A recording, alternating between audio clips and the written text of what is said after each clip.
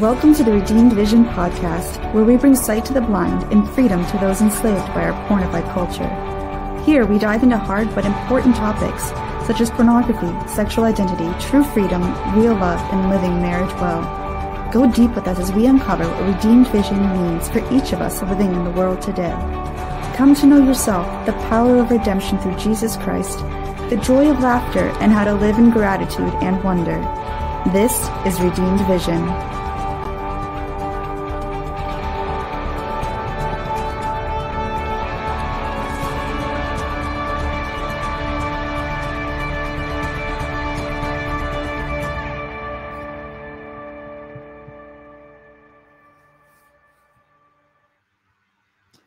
Welcome back to another edition of the Redeemed Vision podcast. I am your host, Steve Pokorny.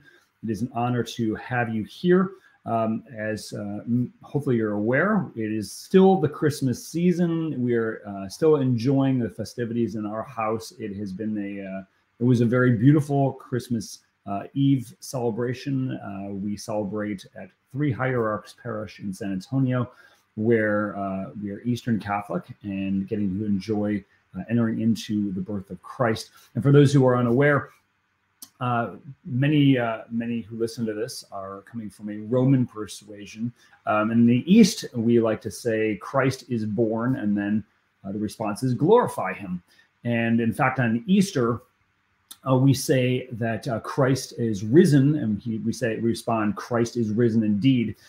And historically, January 1st, which we just passed, is historically the feast of the circumcision of Christ, which is very weird to many people in that we are very uncomfortable about the body, but realizing that God himself came into our world as a little human baby, came in with a body as a male body, and on the 8th day he was circumcised. And so the running joke in the East is Christ is circumcised, and we respond with snip him or ouch. We're not sure exactly, but anyway, a little humor there to start with.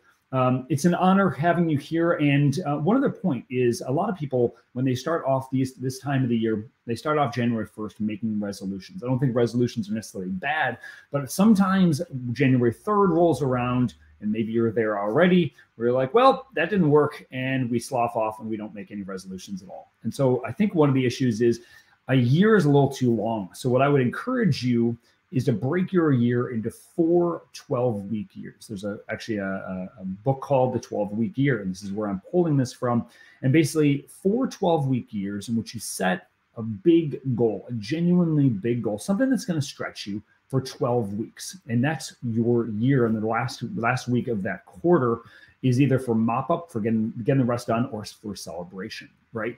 And so I think this can be a little more manageable for a lot of people who are trying to overcome some sort of compulsion. They're trying to deal with something that maybe a workout plan, maybe I want better communication with my spouse, those different things. So something you may want to look at here that can very much help. So maybe 12 weeks, start with that. And I've got to just push through to the end of March. So what is that thing that you need to work on? Set a plan, something that stretches you, and go get it. Now, before we go any further, I want to share with you one of our partners. This is Hallow. Hallow is the #1 app for Catholic meditation and prayer, to sleep better, to find peace, to come into union with God. And we believe, again, in Christmas that Christ came down and was present to us. And if you go to hallow.com/freedom coaching, when you sign up, you're going to get 3 months of free service on there. And then as you continue to do that, it's going to support the work of Freedom Coaching. So with that said, I want to introduce you to our guest today, who I'm very, very excited. I was thrilled to be able to meet this gentleman a couple months back at an event known as Made for More with one of our other future guests. He'll perhaps be on again, but former guest Christopher West. I encourage you to check out the interview there, and also on the Theology of the Body channel. And his name is Mike Mangione, and he grew up in Glenview, Illinois, and this is right outside of Chicago. And he's an American singer, songwriter, guitarist, percussionist. He currently leads the band Mike Mangione and The Kin. So it's an orchestral folk group, and he also works with his brother, keeping it in the family there. And one of his albums, The Red-Winged Blackbird Man, was given 4 stars for its release by American Songwriter magazine. It's a pretty big thing. Mike has also been featured in the, I guess it's a classic in some circles, of Anchorman, he didn't have a speaking role, but an impactful part on there. But his most important impact is that Mike currently lives in Wisconsin with his wife and 3 children. And Mike, welcome to the Redeemed Vision podcast. How are you today? Doing good. Good to be here. Thanks for having me. An honor to have you. And Mike, as I was expressing in the introduction there, I was genuinely moved, and I think I saw you years ago. I think it was back here in San Antonio. I think in 2016.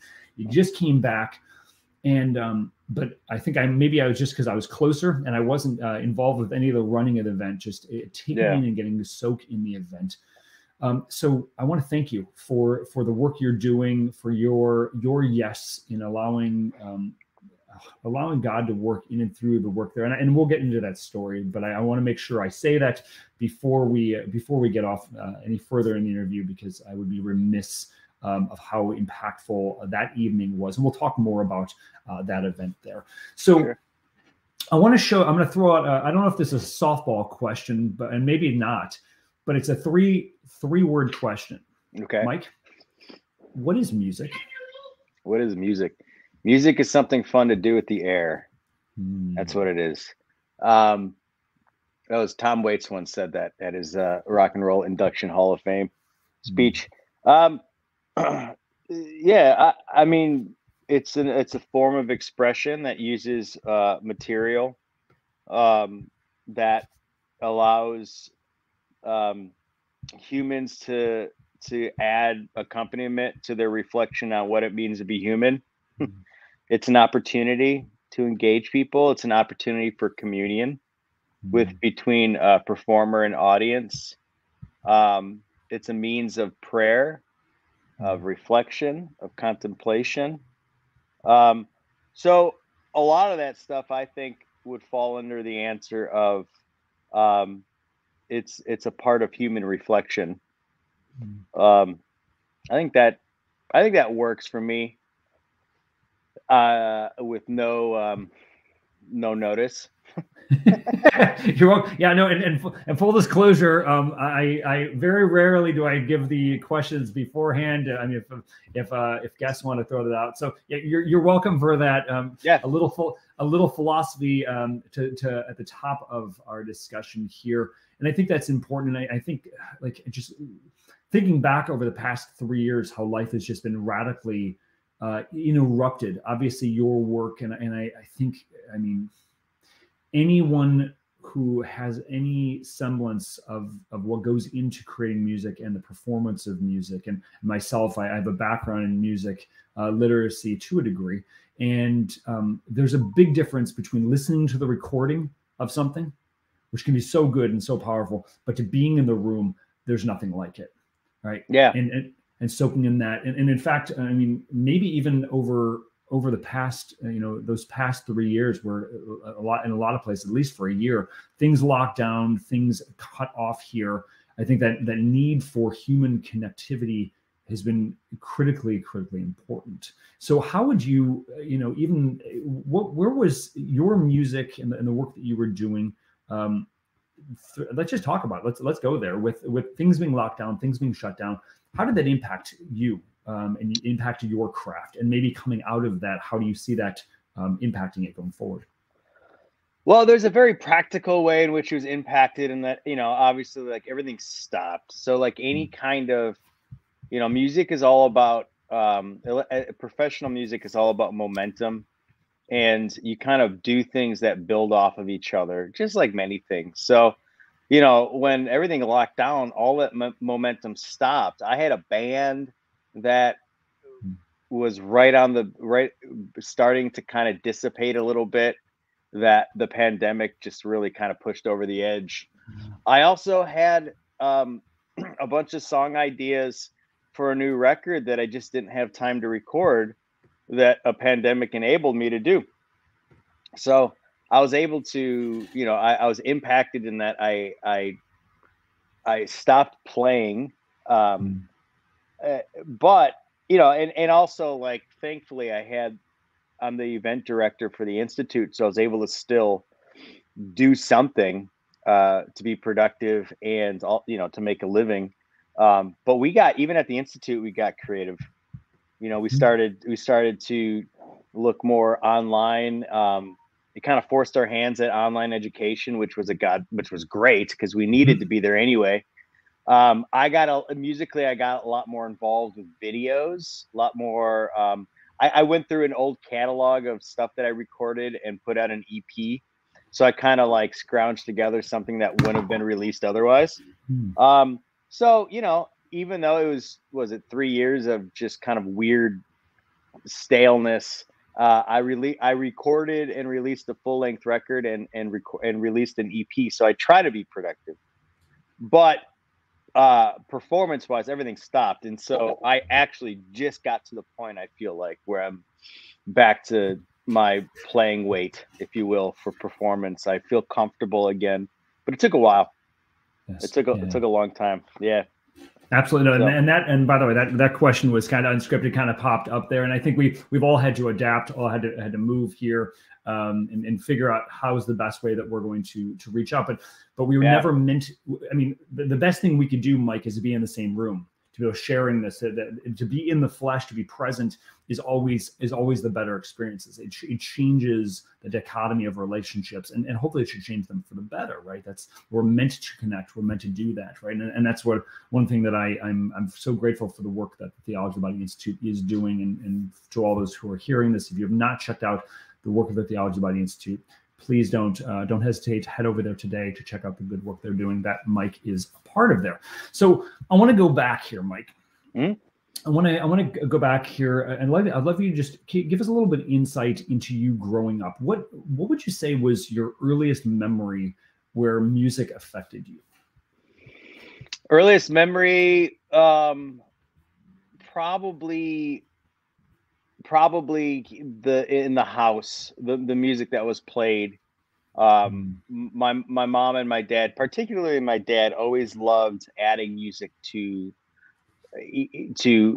adding music to things, just to kind of embellish the senses and embellish a moment. So, he really had a good understanding of this is a good music for this moment.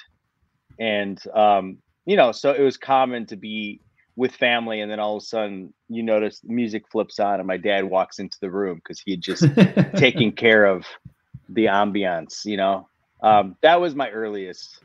But I just got a text from my mom this morning where she said, what did she say? She said, which I appreciate this. She says, I just realized that because of your anger was why I got you into drums.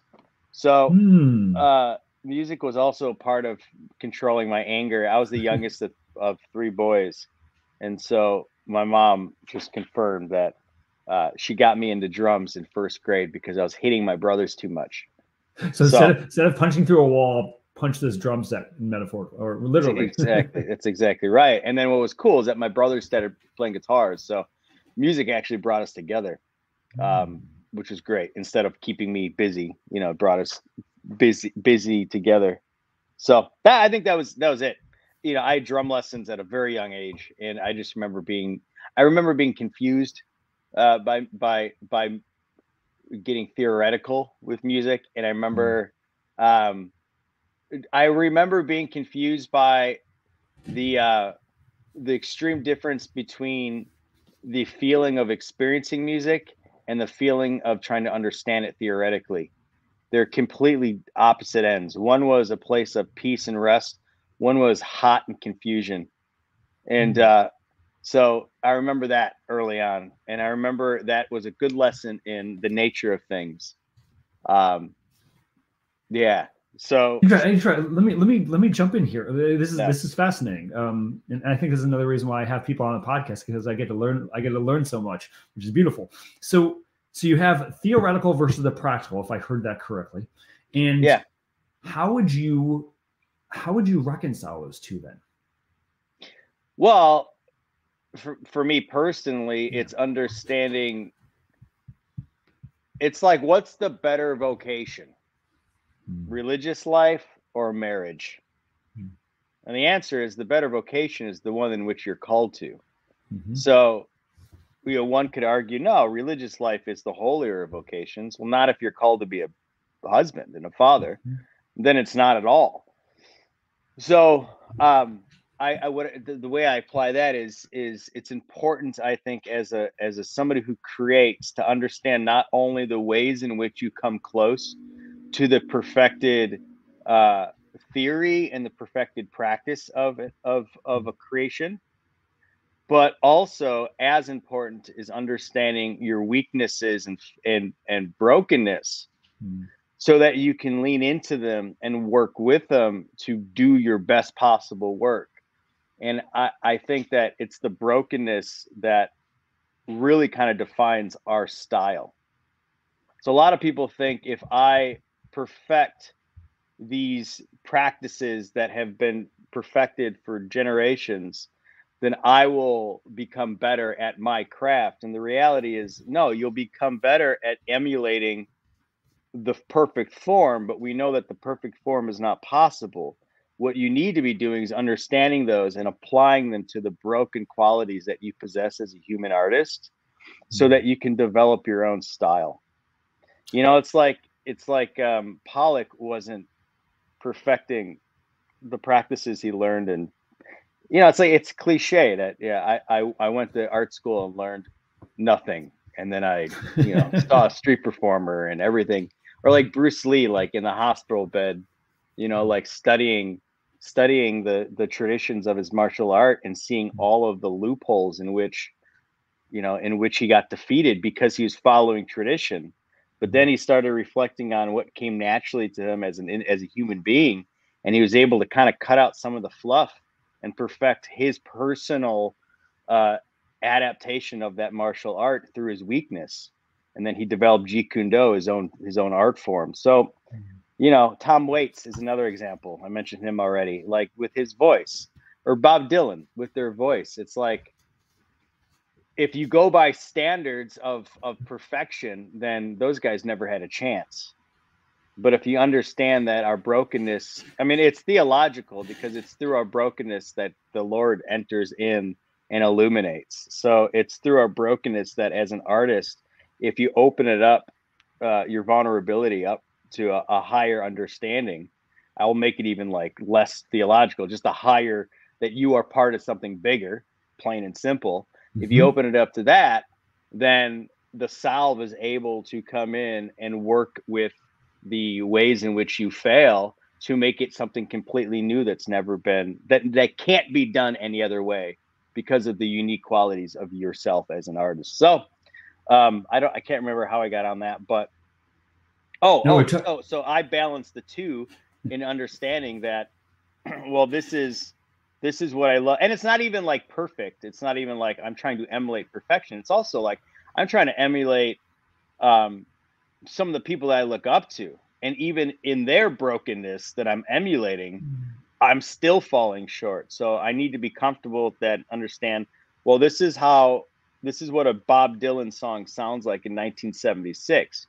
This is what a Mike Mangione song sounds like in 2022, after being inspired by that Bob Dylan song. So it's all part of it's a living thing, and it's changing, and it's a living thing. And the best artists understand that, because they understand, the best artists, I think, understand that because they understand the moves they need to make as they change with age. You see some artists, like I'm a huge U2 fan, but I don't think, in my personal opinion, so U2 fans out there, you don't need to hate me for saying this. In my personal experience of being a 43-year-old male that has watched them my whole life, I don't feel like they've adapted with the broken things the broken human qualities that they're going through as older men. and they're applying kind of a youthful approach to art, in my opinion, that is not working well with the material they currently possess. In other words, playing pop songs when you're 63 years old and you're not making a more suitable song for your maturity into a pop song. You're simply just trying to create a pop song using the standards of youth. To me, it just falls. It falls. And so, like, another example would be, I've named them already, but like Van Morrison or Dylan, you know, people that, like, take Dylan, for example, you know, in 1997, he came out and said, all right, well, I've kind of been always pegged as this old gravelly voice guy, so I might as well lean into that. I love blues. I come from this tradition Americana, so I'm going to lean into these older kind of songs that lend itself to the voice that I currently have, so that the whole makes more sense. And sure enough, he won his first Grammy doing that. So not that that means anything, but you know, if it means anything, that's a good time to let it mean what it means. All right, so Mike, tons of things here. So you're throwing me that my brain is exploding just a bit here. Especially, I could talk forever. I love it. I love it. It's beautiful. So a couple things I'm hearing coming here is a lot of the ideas. I think this is just and we talk about this in our work we do with freedom coaching, but it's in our podcast, and it's the Instagram, it's the social media world that we're living in. We try, and some of this was captured especially very well at the Made for More event with Christopher, and how we think perfection is merely of the youth, that perfection is hiding our flaws and not like, don't show any of your cracks. And then and then if we bring in the beauty industry, like even just makeup and all of that going in there, right? But I think one of the important phrases you're saying that I'm gonna want to jump off here in a minute is how we are perfected in and through and by our brokenness, right? Which is for those of us who think we're in control. We're never in control. We're not okay. I'm not okay. You're not okay, and it's okay. Right? Realizing that here. So from the Bruce Lee of music, Mike Mangione, shall we say, right? The language that you're communicating here, that's, I think, most importantly, is the best kind of artists. This is the way I would put it. So correct me if I'm wrong.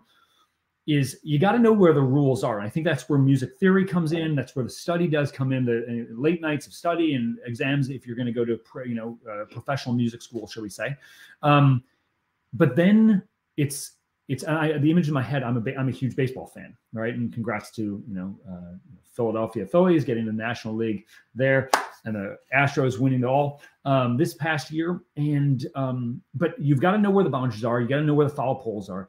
But then in the midst of that craft, as you're doing that, you're going to get your swing style. You're going to get to know how to hit that, right? So then in the midst of music here, right? I can play all the chords, I can play all the scales, but then there's improvisation. I think that's another reason why, if you're taking just the one genre of jazz, right?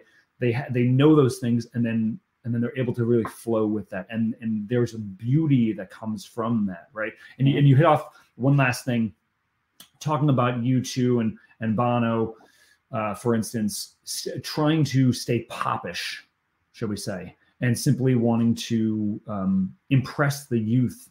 And the idea is the beauty is only found in the youth. It's only found in the young. And like the one other pop person that popped in my head, pun intended, is Cher, right? I think the last magazine is Cher, 72 years old, being sexy. I'm like, I don't want to know anything about that kind of lifestyle with Cher right now. I'm actually, or anyone, shall we say, right? Because I think there's a beauty in humanity itself. And so my question to you, Mike, moving forward from this, right?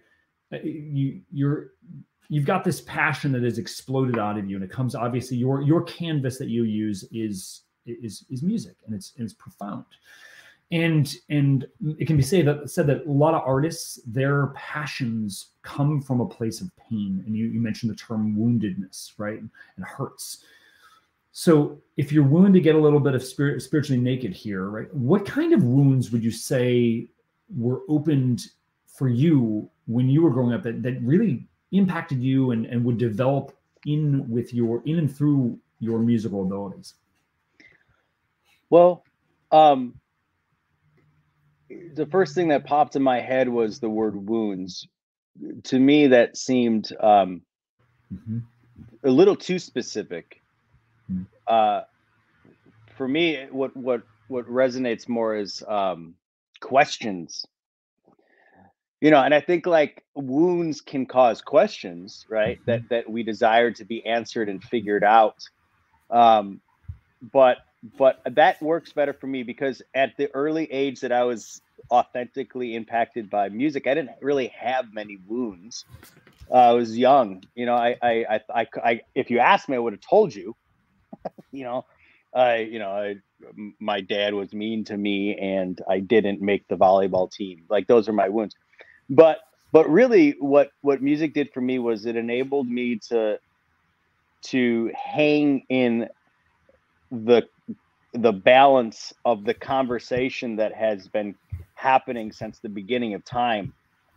And that's the conversation of what it means to be human. Who am I? What am I? Where am I going? That every cave painting and every orchestral piece and every street performance piece is begging to talk about the human mystery. That's what it's all about.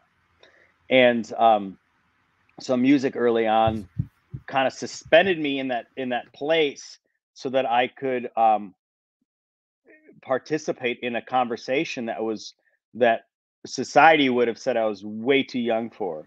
So, you know, at a time of being 16, when you have all these emotions, at least for me, right? Not every 16-year-old, but I had a ton of emotions, very little problems. But despite the combination, led to me just feeling out of place. And on my own, even though I had friends and I was social and I played sports, I just felt alone because I was trying to answer these questions that were just innately in me. Music was an opportunity for me to kind of listen to what other people had to say about it. And it made me feel not so crazy. And it made me feel like there was a place for this kind of language. And so early on, very early on, I'm talking like 5th grade, I was only listening to artists of contemplation, you know, artists of like reflection. And, you know, I did have a few people that I listened to at the time that were like totally current. But for the most part, I was listening to songwriters and really just trying to enter into the spiritual side, meaning that reflective side of what it means to be human, of music right away. Because that's where I fully came, like my brain fully just came alive when I sat in songs by like Peter Gabriel. Like Peter Gabriel's 2 records in the 80s, So and Us, are so incredibly rich.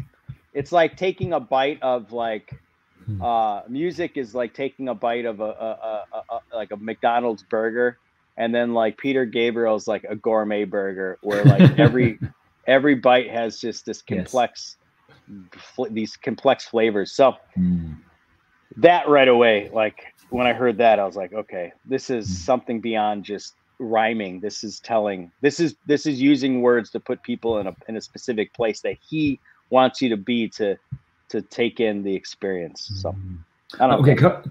I got a comment on this. 20 years ago, my grandfather passed away, and this year is 20 years.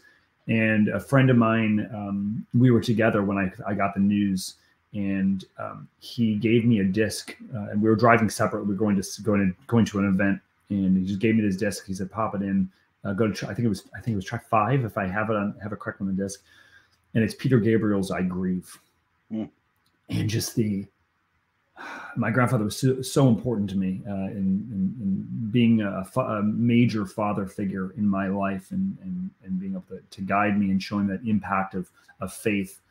And then to have that absence there. And I think the two of us had kind of, there had been kind of a space that entered into our relationship. And then now he's gone, and I can't, on this side of eternity, I can't share that with him. And so Peter's words communicated through that, and just this, I'm not going to do it justice if I try to sing it right now, because it's been a little time since I've heard it, but just this wailing of the soul.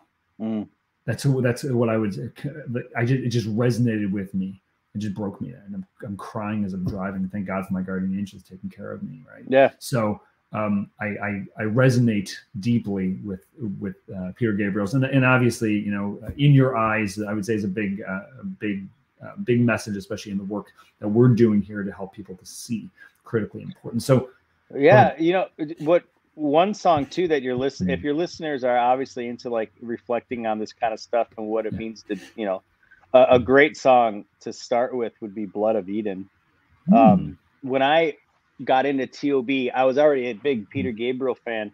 And it's funny, people often, when I was first getting into my faith, so I was like 20, 21, and I was already into music. So many times I'd encounter people that said, yeah, when I had my conversion or whatever, rebirth or whatever, and I got rid of all my old music. And I remember being like, wait, what? Like, yeah, I got rid of all my music. So now I'm, just because it was evil, and it made me feel this way.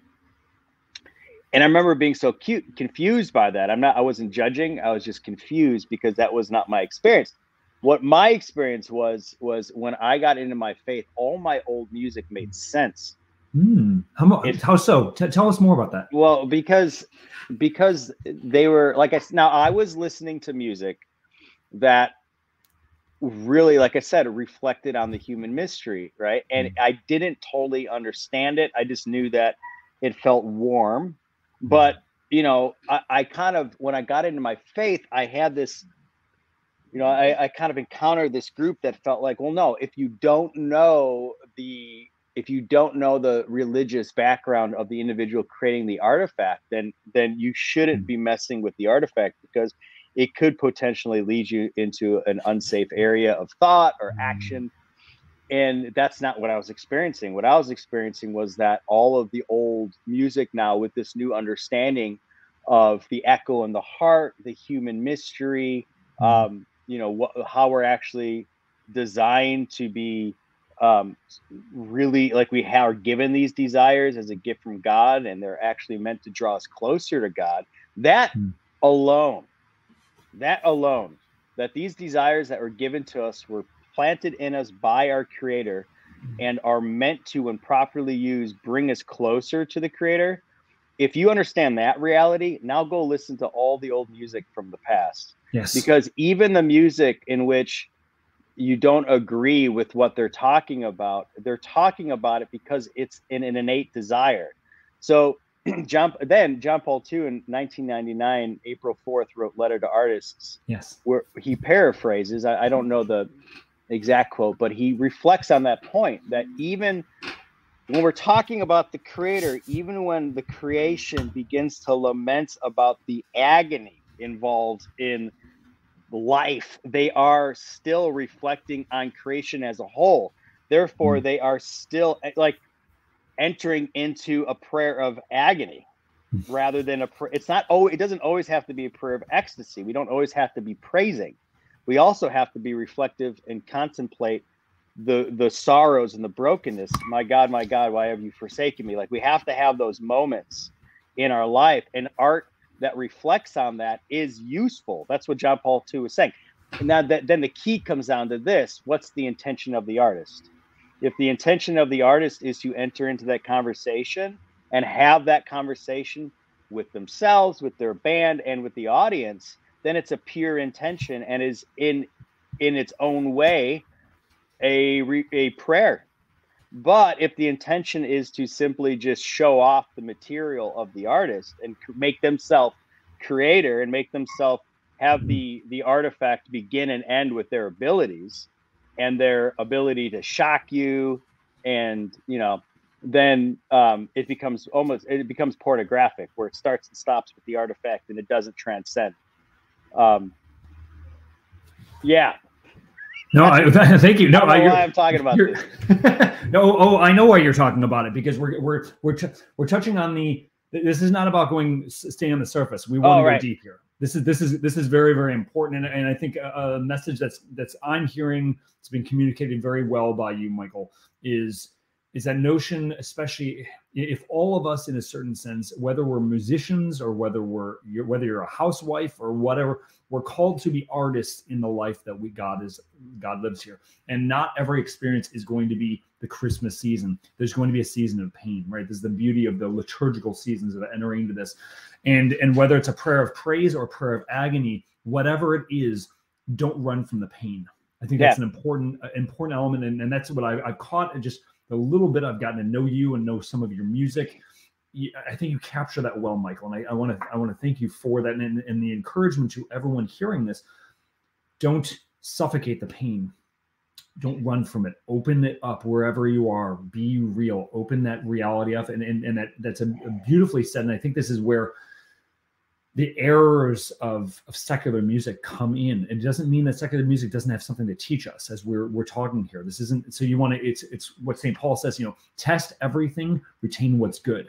Is there good in U2's music? There is. Are they off on some of things? Yeah, I would say on some of their messaging in a certain sense. But what we can find is they're trying to tap into something real about the human experience. Can we hear it from that perspective and be able to bring it out here, right? Some of the stuff, right? If we want to bring out like certain artists, like Rihanna, for instance, if I'm going to pick on her, right? Some of the stuff, there is no transcendence whatsoever. It's simply about mere titillation of the senses, of sensuality, that does not uplift the soul to beyond ourselves, beyond us to God, but instead keeps us trapped into mere baseness, and that itself will swallow us and bring us into darkness. Mm-hmm. And I think that's so for yourself. I mean, let me ask that question, Michael. In your process of growing, of having these emotions, you're growing up and developing your own skills, what has helped you to battle through the darkness and to open that up to the transcendence? What has that experience been for you? Again, it's a kind of a general question, so I'll let you have at it. Yeah, I would say the example of other people doing it before me has been the most impactful. It's like it's like why does the idea of when we're like sad, at least for me, some of you people may be like, that doesn't sound nice at all. But like the idea of like driving down a dark highway with like a song that matches the vibe, it's like therapeutic, like I need to get out. Like there's moments in my house where I'm just like, and I kind of live in the country. I'm like, I'm just going to go down I for a little bit, and you just jump on I and just put the music on. So,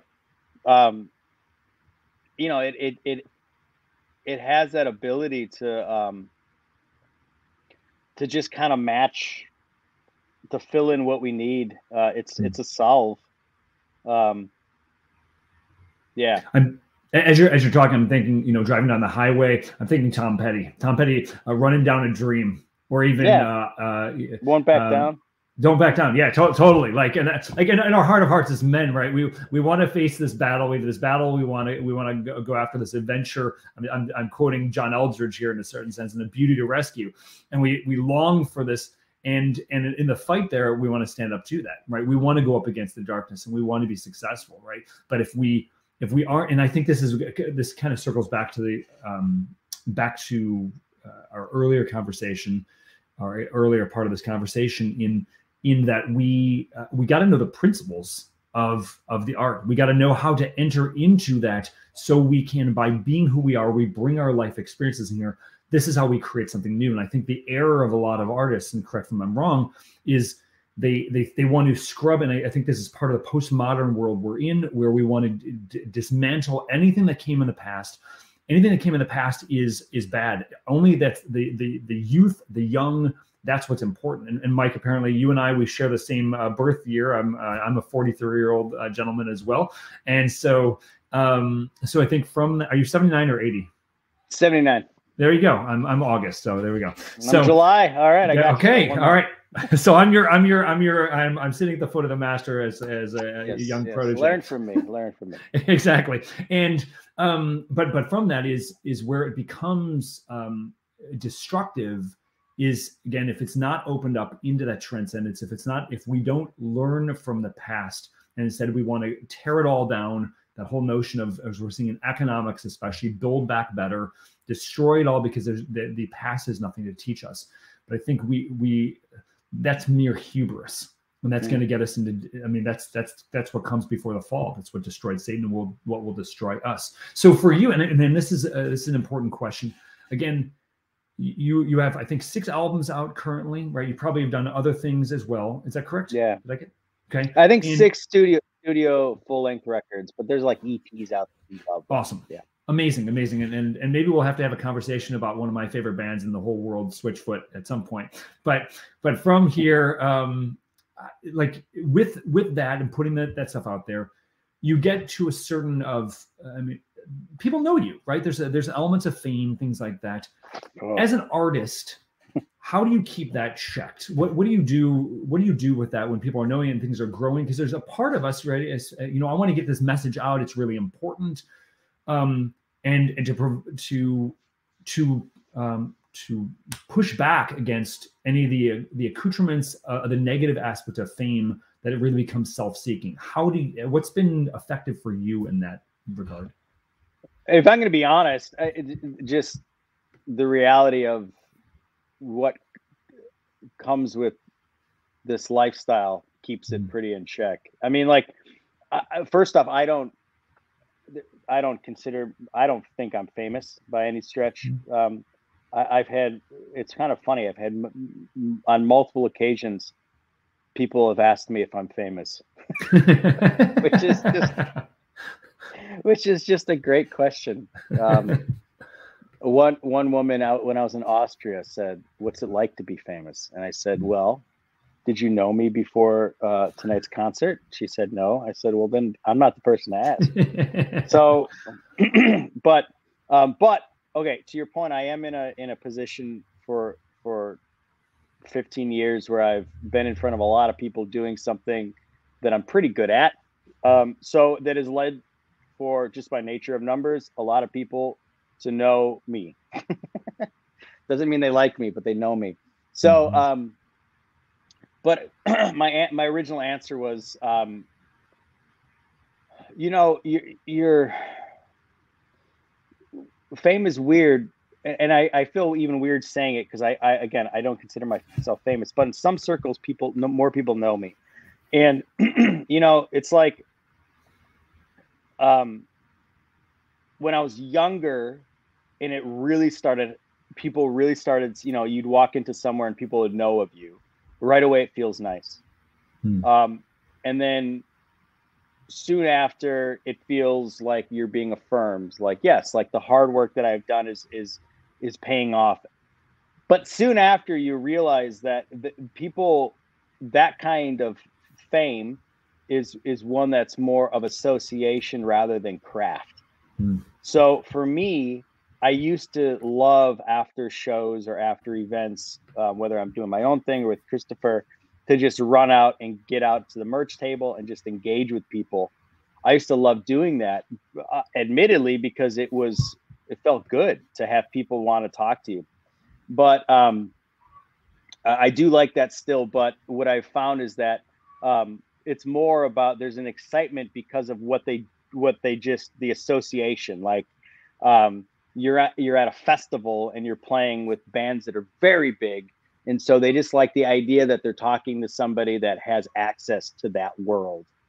Or with theology of the body, like, they want to, like, a person will want to talk to me because they love the fact that I travel with Christopher or something, and it's, to me right away, it's like, I'm not special. I'm not famous. But when somebody wants to talk about a song that I've written that years ago had an impact, then I'm interested, because it took me a lot of time and a lot of thought to develop that song.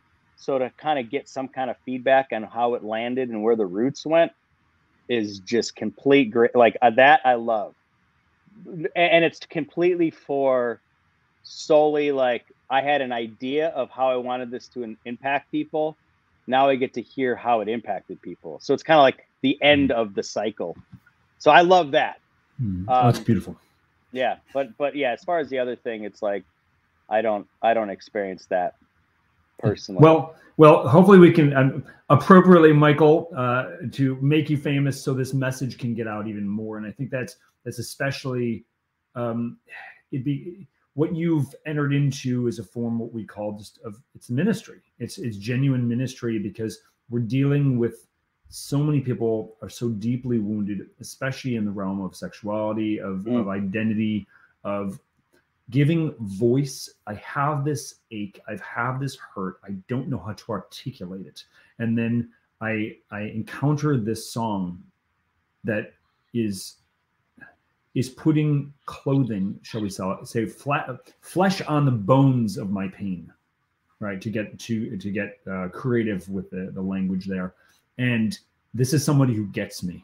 Yeah. And then instead of it being that, shall we say, the pornographic kind of view that some artists put off, that it's all about them, you're saying, here's the song that's to point you to something greater, to find an answer, to enter into. Not the song that the song's going to solve all my problems, but to know it's like the incarnation, that I'm not here to solve all your problems, I'm here to be with you. And that, in essence, actually solves the problems to a certain degree. Yeah, I would even go a step further and say, it's like anytime you walk into a messy room and you have like a ton of work, you feel overwhelmed. But sometimes you need that person to step into the room or look at your itinerary and say, no, let's just organize this. Here you go. Let's just categorize these thoughts, these artifacts, these things, put them in order so that we can properly see them, so that you can understand what you're up against, assess, and then make your next move. And that, a lot of the time, like my wife is like that. She'll come in and do that, and then all of a sudden I see the room differently. I'm like, I know how to tackle this room. I feel like artists do the same thing, where they're not always necessarily giving you answers. They're just helping you organize your thoughts so you can properly see them and feel okay. It's not like a breakup song is making you not hurt about the breakup. You're always going to hurt about the breakup. The breakup song is letting you know that, number one, you're not crazy. Number two, you're not alone. Number three, things are going to be okay. And like, once you realize that, you go to that breakup song for resolution and for like to help you like move past it. And eventually you do move past it, So I always felt like music, for me at least, just kind of helps me. Like theology of the body. When I first learned theology of the body, it wasn't putting new concepts in my head. It was naming and organizing the concepts I already had, so that I was like, oh, this actually does make sense. I know this to be true. So it's like music to me. It's like, oh, it will be okay. I'm not alone. Okay. Or, hey, I feel good too. Let's dance. Like it doesn't always have to be like, how do I deal with my sadness? Like it can also be like, hey, by the way, you should move your feet right now. Here you go. It can be both and. It doesn't have to be so heavy. I want to pinpoint something to get a little, spiritual naked with those who are listening to this. I did 4 years of seminary, 3 years undergrad, 1 year major, and in between that, my third year and going to major theology, I met a girl at a retreat, and she had brown curly hair, great smile. Our license plates rhymed. It must mean something, right? And but I'm it must. The universe is speaking to me, right? And I didn't tell her this, but I spent 9 months. I was pregnant with the idea of loving her. I wrote letters that I held on to, and then I did one of the worst things ever, and I unloaded them as I discovered that like I think I'm called to leave seminary. And she had no interest whatsoever, Michael. So I'm driving down the road, and I had gotten infatuated with U2 during this time. And with or without you, and I'm just pounding on my steering wheel at like 12:30, 1 a.m. and to driving home from various events. Just let her go. And the ache and the hurt, and I can't do it. I'm stuck in this moment I can't get out of, right? That also was very, very popular during that time. And I don't know what to do. But I think if we, and I think this is the difference between someone who, we use the term in the addict, the stoic, the addict, and the mystic, right? Of instead of trapping that and trying to just stay in the feeling itself and to worship the feeling instead of where is that feeling genuinely pushing me into what is true, good, beautiful, and unified? Where is that opening there? When we can do that, then I think what that does, Mike, it helps us become more human. And the more that we tap into that pain and that woundedness, realize, okay, I don't have it all together. What that allows us to do is actually to empathize with others, which brings us back to the fact why live music is so darn important. Like getting out to your shows in person to see this is so darn important, because it's this participation of a created reality into an uncreated reality, that there's a song that we're all called to enter, and maybe multiple songs, I'm sure of it, right? But we are allowed to participate in God's creation, following those rules and those designs that allow us to create something even better. So thank you for that articulation. Critically important. And then one other point I want to bring up, and I mentioned about the term fame here, Mike. You're married. You've got a wife and 3 kids. I'm certain that after we're done talking, there's going to be things you're going to have to deal with, just like I have to, right? And how do you, as an artist? So one of the last questions here in this segment: how do you, as an artist, keep that that work and life balance? How do you do that? Or what helps you, I should say? What really quick, one thing I want to mention, going back to the fame thing, 2 things. The first thing was, I've always thought it was funny in the Catholic fame. It was funny because we believe in the real presence of Christ. So, people like getting excited to see like Scott Hahn or Chris Stefanik, and like behind him is a tabernacle. Like the most famous percussion ever. Yeah. So that's number 1. Number 2, my kids call it fame-ish. Daddy's. How do they define that? It's a ish. so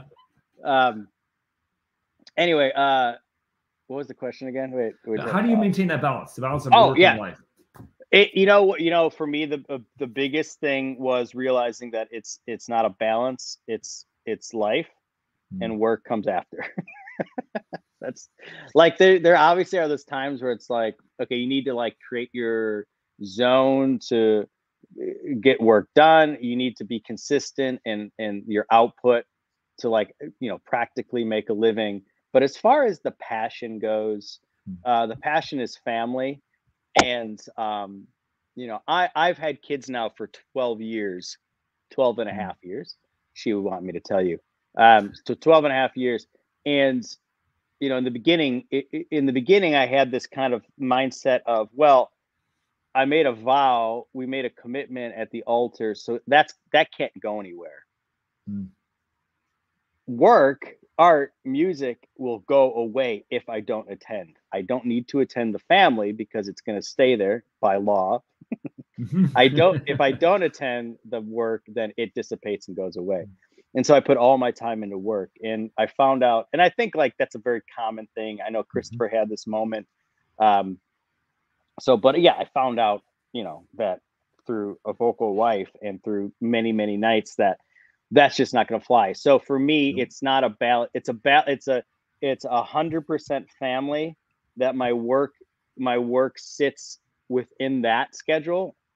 And then I just make myself open to inspiration and make an effort then, once inspired, to find those pockets then to fill in. But occasionally I'll go travel somewhere to write, and that has an impact on the family. But I tell you, man, I look at my schedule Like we're going to New Zealand and Australia in January next month. Wonderful. Yeah, and you know, I had an opportunity to stick around and play more shows, but like the 25-year-old me would be like, yeah, freaking go tour Australia and live it up. But the 43-year-old dad of me and husband said, ask your wife. You're getting wiser, Michael. Getting wiser. Yeah. And we looked at the schedule and it was like, dude, you know, 10, 11 days away from family when you homeschool, this is not the trip. So I'm coming home. I'm not, you know, so that's just an example of like back in the day, I'd be like, I'm just going to book it and play the dates. And it's like, no, like I'm not going to make a 10-day trip is a big difference in a 15-day trip. Yeah. So that's what's changed a little bit. That's the balance. Good. And yeah, and as a side note, I've heard rumors. I have not seen any visual evidence of this yet. Your wife is taller than you, so she gets to gently put you in your place appropriately. So shall we say? Oh yeah, no, she's significantly taller than me. Okay. So much so that my 12-year-old is my height. So wow, there you go. Humility comes in many forms. This is good, and it's usually for all of us married folk through our wives and our children. Oh yeah. When you're 5'5", you can't get hung up on it. You kind of have to understand your place. And I figured I'd marry up and then not, you know, free my children from the burden. Literally marrying up. Yeah, she's my great height hope. I love it. I love it. Yeah. Well, now for all those hearing this, 5'5" may not sound like much, but Mike has this, I don't know if we want to use the term lion within him. And when his voice comes out over that microphone, it speaks volumes. So I thank you, Michael. So last question for this segment. Mike, what is the best way for people to get in touch with you, get in touch with your music, best way to follow you, all those things? Just search my name in any platform. Whatever you like to do, whether it's how you stream or how you follow, I'm there. Awesome. Wonderful. So just wonderful. Mike Mangione. Awesome. And so any Mike's social media, please follow and work there, doing great work there. Especially you can get to know and get to see Mike, especially with the Made for More tour with Christopher West. And you guys are coming back to San Antonio in March, which I'm excited about. And obviously for our work in the podcast, please share, and get this message out. And now, Mike, for something completely different. So, Mike, I want to introduce you to what we call the 12. Okay, and so these are somewhat completely different from what we've been talking about. I want you to simply kind of clear your head a little bit as much as you can, and not kind of first thing comes to mind with these questions. It's to help our audience to get to know you just a little bit more here. All right, ready? Well, just first thing that comes. First thing kind of comes out here. All right. Number 1, peanut butter, creamy or crunchy? Crunchy. 2, if you could be any Star Wars character, who would you be? Probably the guy that says in Mandalorian that Nick Nolte does the voice for, that says "It is finished."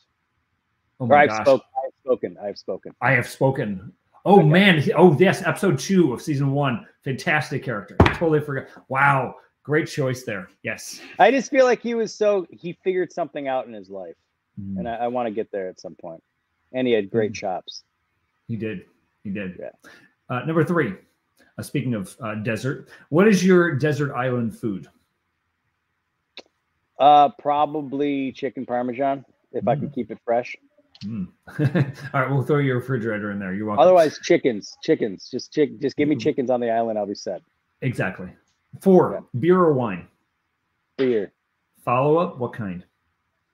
Anything Belgium. Very good. Very good. Like Belgium style. Yeah. Not from Belgium. Just like Blue Moon, probably. Yeah. Or like what's it called? Le Fin du Monde by Unibrew out of Montreal is Quebec. It's just fantastic, but it's for Canadian. It's not Belgium. So okay. It's that style. Excellent. Okay. No, they're not a sponsor of the podcast, but you can go check them out if you want. Or Dragon's Milk. Dragon's Milk by New Holland. I have to go check these out. You're giving me, this is good. You're expanding my repertoire of music and brews, and you can do the two together, ladies and gentlemen. Just probably not while you're singing. Number 5, seeing as though we're in the Christmas season, what is your most memorable Christmas gift you received growing up? Most memorable Christmas gift was probably the G.I. Joe aircraft carrier when I was a kid. Yes, the 99 General flag. Totally. How big was that thing? 4 feet? Somewhere around 4 or 5, but it was legit. It was to scale. So, you talk about being busy. Like, we would just play with that thing all day. All the day. Yeah. And then you have and then also the other Terradrome. I still remember that monstrosity as well. Very, very good. Yeah. No, we're sharing. We're in the same wavelength there. Number 6, bucket list, country or city?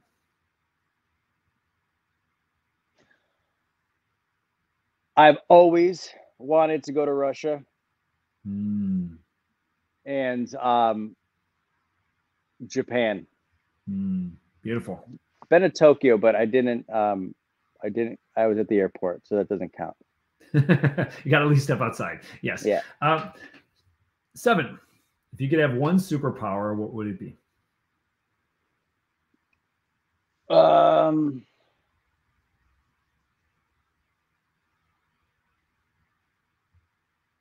It's a toss-up.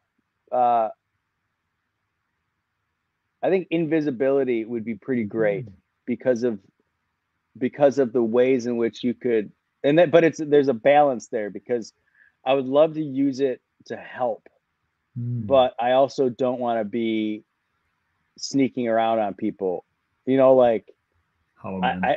it's like for example, like getting into the war room with Putin. Now, I don't understand him, but just those kind of scenarios where you can kind of put yourself to understand the mind of somebody so you can better a situation. But then again, it's like, that's manipulation. And that's not very honest. So I'm torn. Flying's pretty cool. Flying is probably the number 1 answer, but invisibility is coming on as number 2. I'll receive that. Yeah, or like strength, like having like extreme strength. Just I'm trying to think of like positive. Like right away, I'm like, well, I'd love to be eternal, like not eternal, but like indestructible and go in harm's way and help. But I don't know. I'm trying to balance like personal needs. Like I'd love to steal a bunch of stuff at a music store. Maybe I need like a ton of money. Yeah, a ton of money is a superpower. I don't know. maybe. A doctorate is my superpower. I wish I was I have a doctorate. Ask me about my oh gosh, what is it? I'm blanking on the joke right now. Maybe it'll come back to me in a second. Right. Okay. Your bills. Your tuition. It's one of the ones when you're a theological degree. Ask me about there it is. Ask me about my STD, and no, it's not sexually transmitted disease. My licentiate or my sacred theology degree. Anyway, there's a joke for all you people. Number 8. Have you seen The Chosen? I've seen almost through episode 2 of the first season. Sorry, season 2. Almost through season 2. Okay, so from what you've seen, impossible question. Yeah. What's your favorite episode? I like the episode of the paralytic at the bath, where he says, "Follow me," and the paralytic starts lamenting on how he just can't do it. Jesus asks if he wants help. And he just complains that he can't do it. And then he looks at him and says, "You're not answering the question. Do you want me to help you?" Basically. That was a big moment for me, not to get in a whole new tangent, but I had a moment like that when I was in the hospital in 2021 with COVID. I had respiratory failure. I was like one of the statistics that, 42-year-old males, there's a period where the Delta was like, yeah, for some reason it's really bad on 42-year-old males. Well, I was one of them. And so I was in the hospital for like 22 days and in the ICU. And I had a moment where I could see I kind of put together this little like intercessory team that just to pray with, you know, in my time of need. And John Paul II was one of them. And I had a moment where in my prayer, I could see him looking at me, and he was just staring at me. And he was, he was very, the look on his face was, you know, he emitted joy all the time. He was an actor, so he knew how to present himself. But occasionally you would see a look of concern when he wasn't like presenting. If he was just kind of a candid shot, he'd have this look, and that was the look he had. He was looking at me, and he was 100% John Paul II and 100% Jesus in persona Christi, like at the same time. And he says, "Do you want my help?"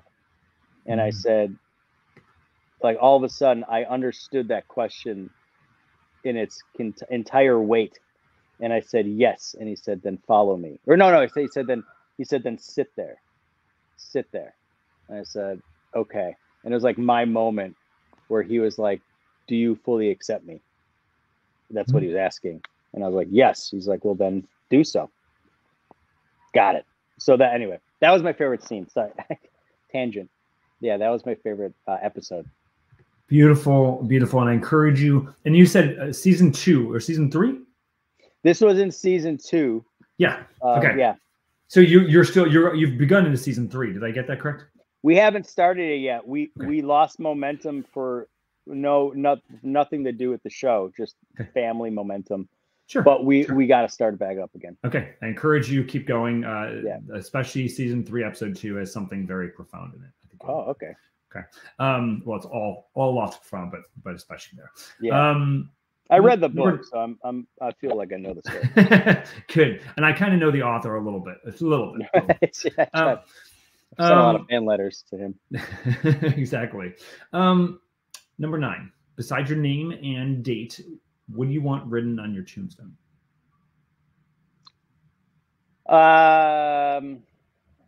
You know, I never really thought of that before. I guess it's not very original. Father and husband is good, but the classics are good. Yeah. My license plate that I always wanted to get was "I'm late," but you just do like "I am space L8," right? I'm late. And I always thought that'd be good because I'm speeding all the time. But that's the first thing that popped in my head. I'm late. Or maybe like Gandalf, you're not early nor late. You're just right on time. So right on time. I'm finally on time. I made it. I made it there. Maybe that's it, right? And actually that fits with trying to make the show. I finally made it. How about okay? How about this? Michael Anthony Mangione, July 11th, 1979, to whatever, and then in quotes says, "I beat you here." Yes. As it is said, it shall be do. As is written, is said or done. Whatever. I won. I'm the winner. I'm a winner. Winning. Yeah. Thank you, Charlie. Okay, Number 10. If you had to pick a favorite saint, who would it be?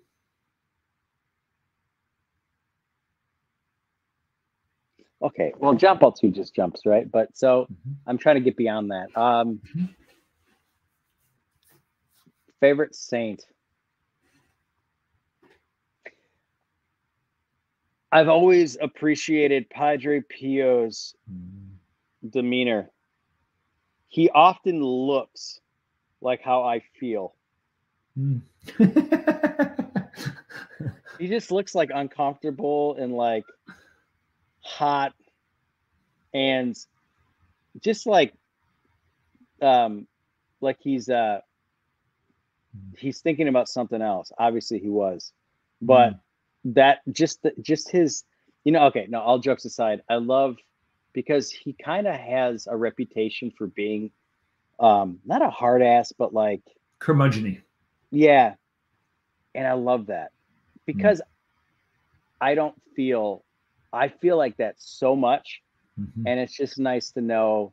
Now, obviously you can't like glorify that, and you can't like, but it goes back to our understanding our weaknesses and using our weaknesses to be the entryway in which God can come in and radiate, you know. And it also goes to tie it kind of all back together, like, you know, learning that it's okay in Catholic and Christian music. It's okay in Christian music to not be praising all the time. It's okay to be lamenting. It's okay to be reflecting and gasping and being primal, as long as you're involved in that conversation, right? As long as you're trying to like engage that conversation. And I think there's a part of me that thought you needed to be like whitewashed tombs all the time to show that you have the faith and that you're joyful. And that's just not the reality. And that's what I love about being Catholic, is we have moments of quiet. We have moments of candle. We have moments of incense and kneeling. And I just feel like Padre Pio, you know, so many saints you look at, you're like, wow, they're like otherworldly. But I feel like I understand him. And yet he had spiritual gifts that are otherworldly, you know, like he was literally just like bleeding out of his body. And, you know, as they say, like bilocating. But even when he was, you know, I love the story of that he bilocated to like slap a woman in confession. Like, I can hang with that guy. I'm not saying that that's right, but I can hang with that guy. Okay, you know, so when he says to me, you know, and I really just kind of wanted to slap him, I'd be like, I know what you mean. I understand that. Did you? Because you didn't. And he's like, no, I did. I bilocated and I slapped him. Hey, if it's good enough for St. Nicholas, it's good enough for Padre Pio, and it's good enough for Mike Mangione. That's right. St. Nicholas is another one who it's like, I get that guy. Yeah. Was he drinking a little bit? Well, at the council, we're not sure. The rumor is it was a good Belgian ale, but I'll leave that to maybe St. Bridget, the patron saint of beer. That's what I like to call her. Won't be the first time. Yeah, exactly. Beautiful answer. Beautiful. Yeah. Number 11. If you had to be martyred, how would you want to go out? I was going to say either on stage or similarly at mass. I think that's a good answer. Or it'd be cool to put it to use and save somebody. That'd be kind of fun.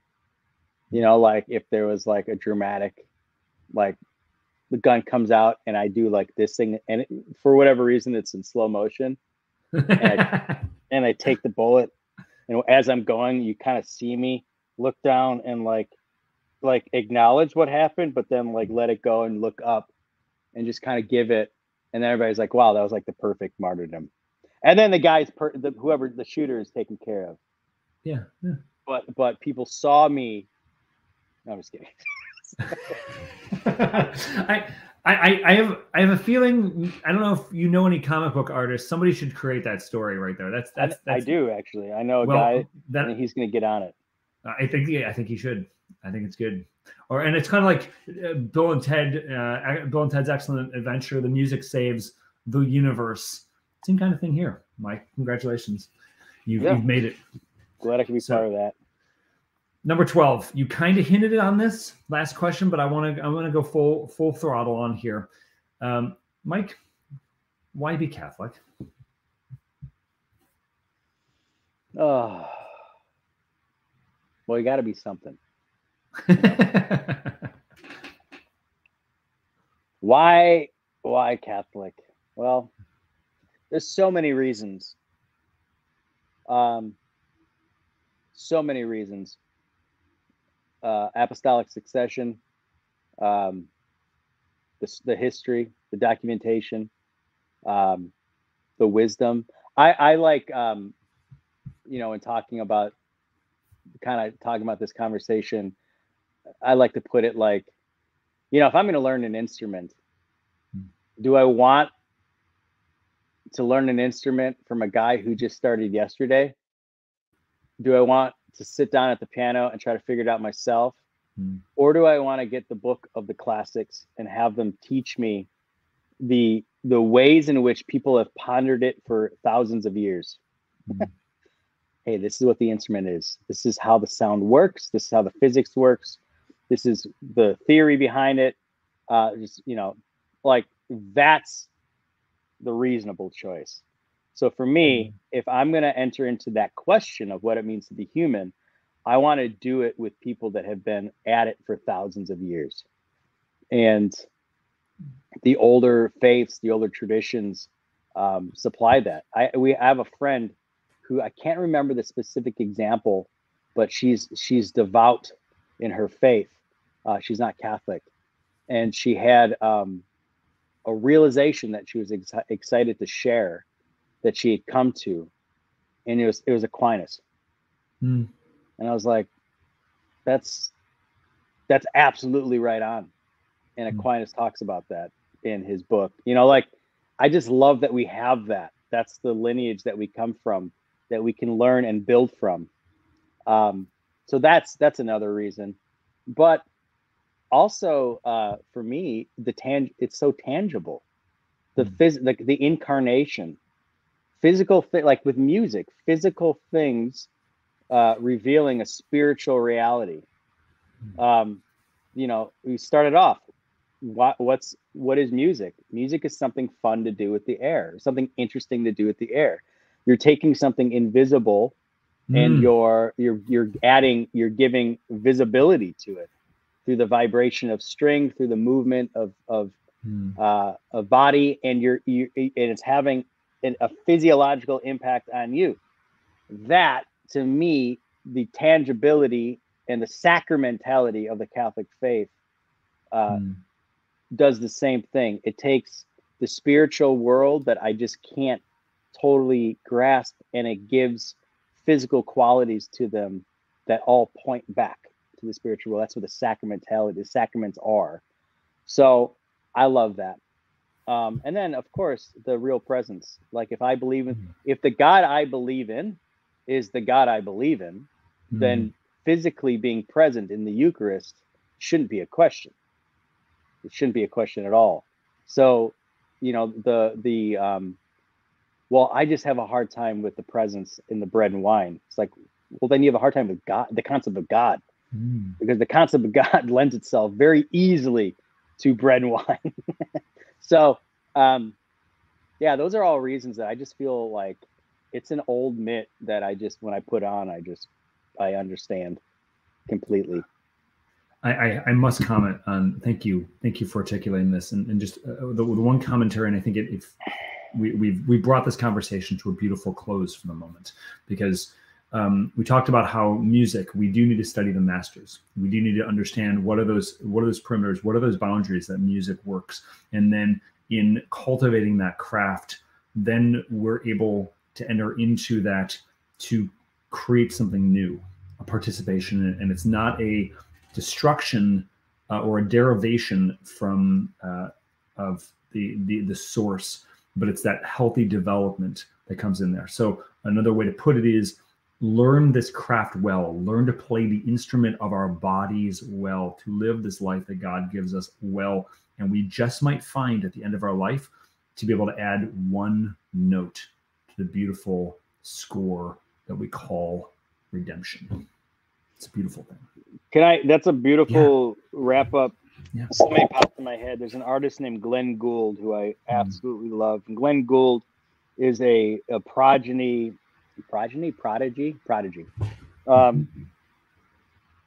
Genius piano player.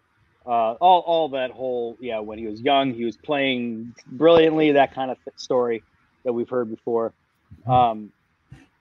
He was a master at piano, but he was an eccentric, probably on the spectrum to some degree. And his era was like 40s to 70s. And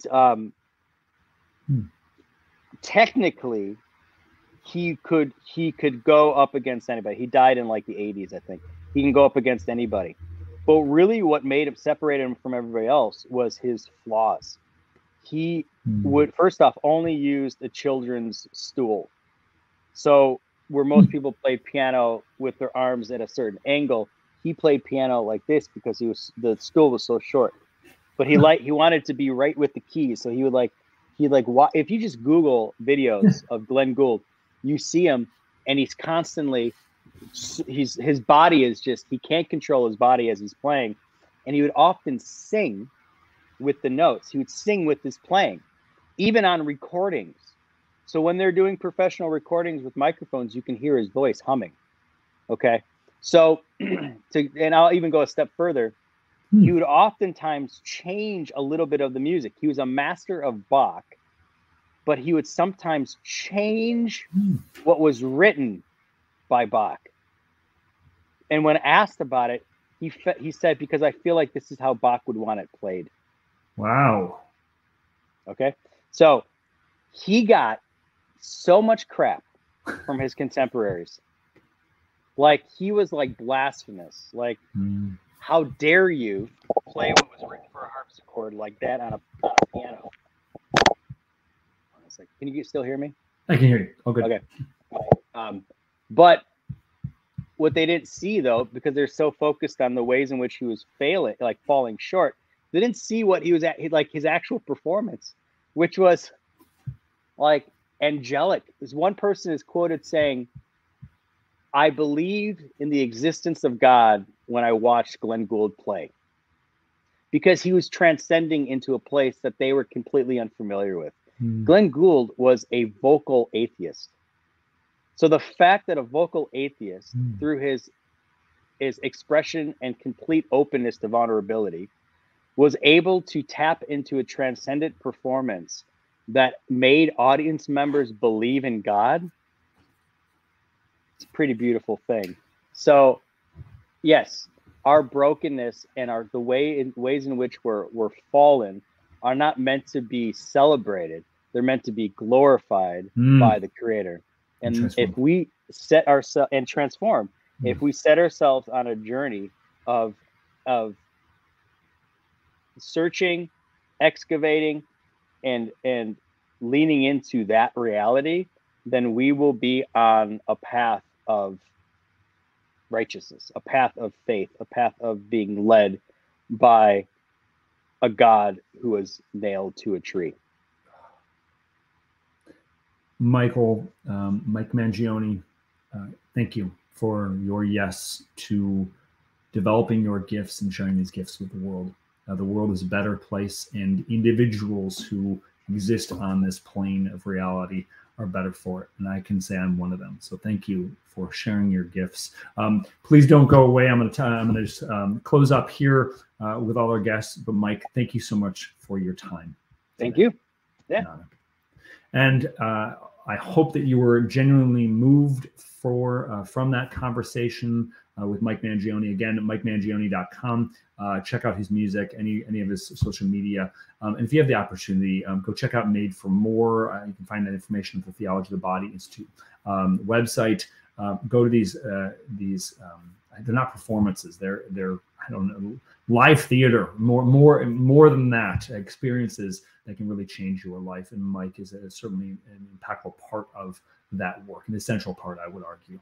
So, and I encourage all of you, if you like what you heard here, please please share, click the bell if it has one, and get the word out, because the work we're doing is critically important. If you feel impelled to want to support the work we do here at the Redeemed Vision Podcast, we have a Freedom Coaching Foundation.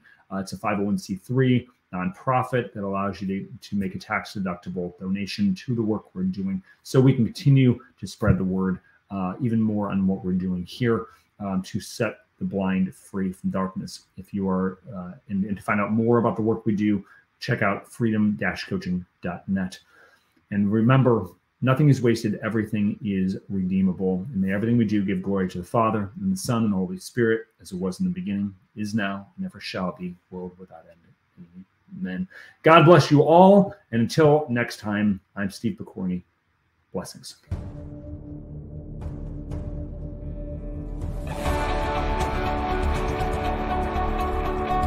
The Redeemed Vision podcast is an outreach of Freedom Coaching. To learn more, check out freedom-coaching.net and follow us on Instagram, Facebook, Twitter, YouTube, and MeWe.